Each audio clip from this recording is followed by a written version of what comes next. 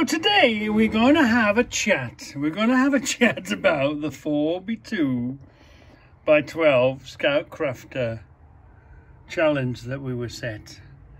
And I'm going to show you each and every part that I used and how they came about and what are they and what are they there. And the helmets are really look very funny story. Anyway, we'll start in the beginning. What was the front, and there was, well, in the beginning there was the wood.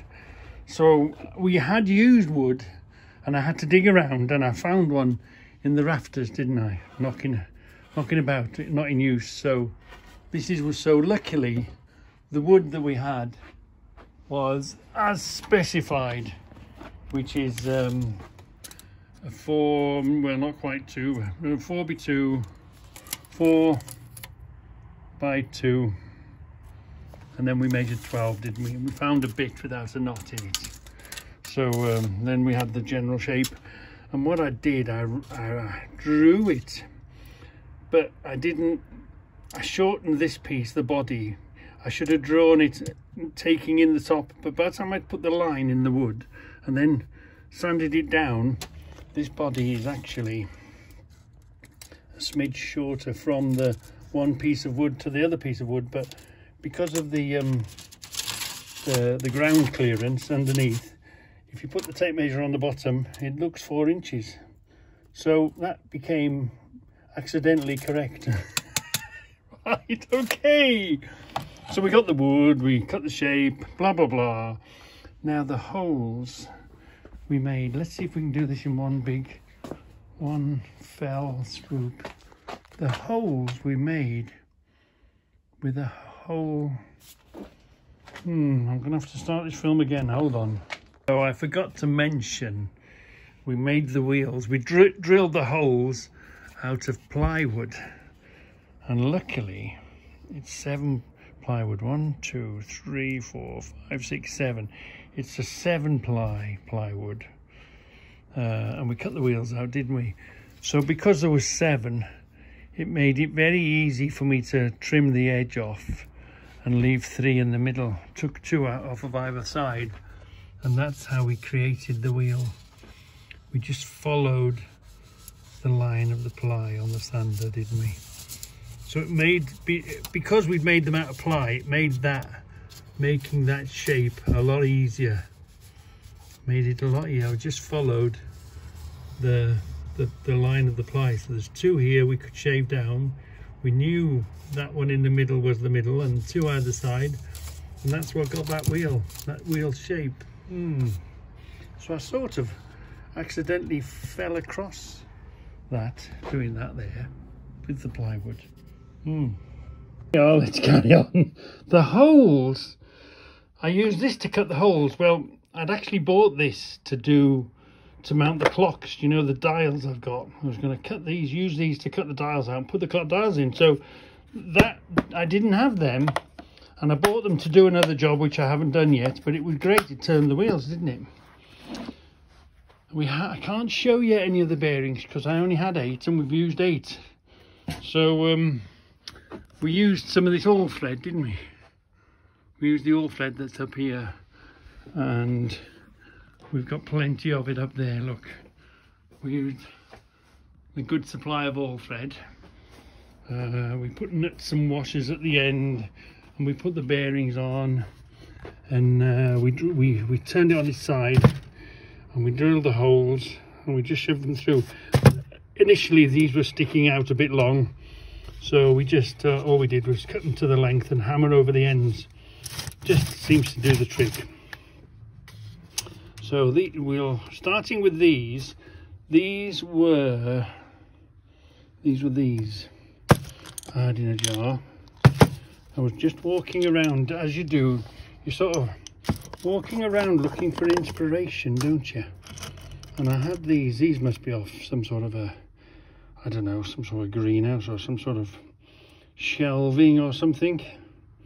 And so nicely painted, 2 of them there. Just drill a hole slightly smaller so that when you knock them in, they're insecure, but there's not enough pressure to split the wood.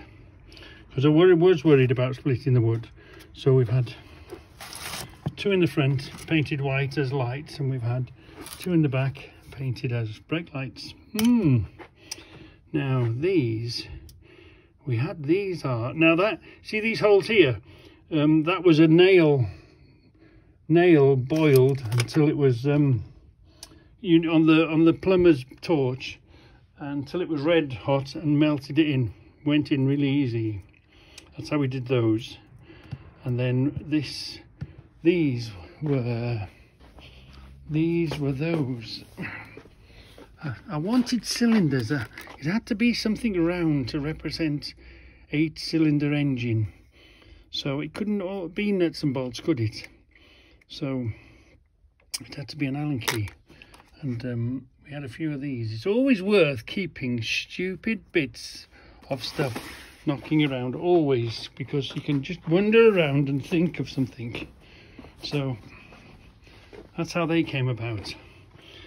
Now this, there was something lacking here. There was something, you know, I had in my mind a go faster stripe, but however, we'll come back to that. However, I didn't have a go faster stripe, but I did have, and have got, hold on, do you recognise what it is?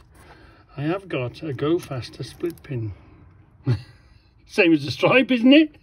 So the 2 go faster stripes on the side are actually 2 go faster split pins, and I simply screwed them in with this little pot of little screws that I didn't have many of, so they're in a little pot, you know.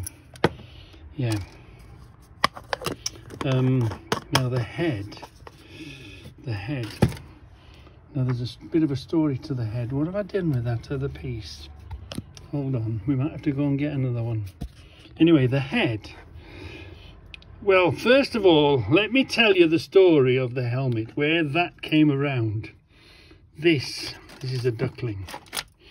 Now, you know I'm a biker, and you know I'm a trucker. So generally, I run with quite a few people that aren't truckers, that, you know, don't travel the country, haven't spent years and years travelling. So they're all my ducklings. They daren't pass me. Not because I'm good and quick in the front, it's because they don't know where the hell they are. So I always get the job of being in front, or they're all my little ducklings. Follow me, you little ducklings. You don't know where the hell you're going. They know their usual routes, but as a trucker of 35 years, you have an instinct. You know where you're going.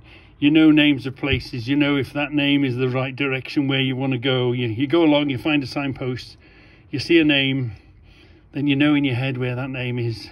And do we want it and don't we want it? Or will that be good enough? Or if we keep going, we'll find another name we recognise. So the idea came that if you were on one of my runs, the idea came along. You get a duckling on your bike, and these fit great on handlebars and racks and stuff. So if you have a look at the old Goldwing, not this new one now, the old Goldwing, you'll see they've got a duckling on them, and you've got to look really careful. But when we go for a run out, you'll know which are my little ducklings, because they're all equipped with a duck. And anyway, that's where the helmet came from. When you bought this, funny enough, you got 2 spare helmets, and the spare helmet happened to just fit that, so that had to go on, didn't it? So that just fitted right. And of course we went looking for a bolt, and this bolt fitted inside that helmet quite nicely. Now I did pull one out, but I don't know what I've done with it. Is it in my pockets? Hold on. We'll go and get another. Okay, hold on, let's go and get another. I know where they are. 1, 2, 3, 4. Yeah. So here you see we had these. So I wanted to make myself a baldy head. I was going to put Stig, but the Stig one didn't fit, and this one fitted so well I had to make this. I had to work with this, didn't I? So we put the helmet in, and I wanted a baldy head. So what I did is I cut the head of this coach bolt, and then, I won't say weld, I butchered it onto there, and I got Debbie to paint it. And remember, we put a neck on it, a neck, again, it was just parts that, you know, you just put to one side, you don't throw away. You get these, you think, they might come in handy one day. Well, they came in that day to do a little neck for a little face to fit on Scoutcrafters 4x2 sort of challenge.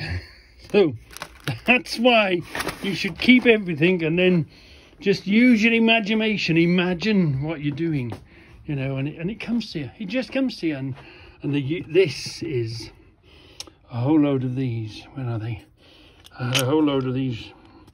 What are they? U-bolts in a jar. And they happen to just be the right size to fit over there. So that fit there, lovely. We'll just check this out. This thing here, I don't know. I haven't called it. I just thought it would look nice there. And Debbie painted it. That is one of these. Again, just drill a hole slightly smaller than that so you can tap it in and it grips so it doesn't fall out, you know. Don't need to glue it or anything, and just tap it in. I don't know exactly what it is and what job it does. All that I know is I've got some in a jar. I haven't got so many in a jar, I've mixed them so they're, and I put 2 on a lid. So I thought, oh yeah, that would do something nice on the back. Now these, I haven't really decided what we're going to do, what we're going to call these. Well, what's the story we're going to make up, and what they are these, again, in a jar, I've had forever and a day. I don't know where they came from, I don't know what they are. I'm guessing, if I had to guess, they go into some sort of plastic moulding and you mould a plastic part around them. It's got a little thread. And initially I was going to put them that way. But I thought, no, well, you almost see them like an exhaust. It could almost be another exhaust, couldn't it? So we used that for there, didn't we? And tapped them in. Again, drilled a hole, tapped them in, made them look sort of nice. And we are a bit of a fan of Matt Watson. Car Wow. He's a car